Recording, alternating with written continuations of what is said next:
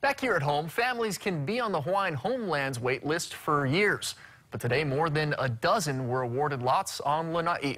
The Department of Hawaiian Homelands has 45 lots on Lanai within the current subdivision. Today, 16 vacant lots were awarded to beneficiaries. The initial 29 lots were given out back in 2004.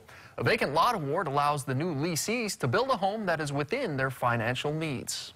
I'm very, very happy because it reminds me that it took Kupuna with a vision to make these pronouncements decades ago.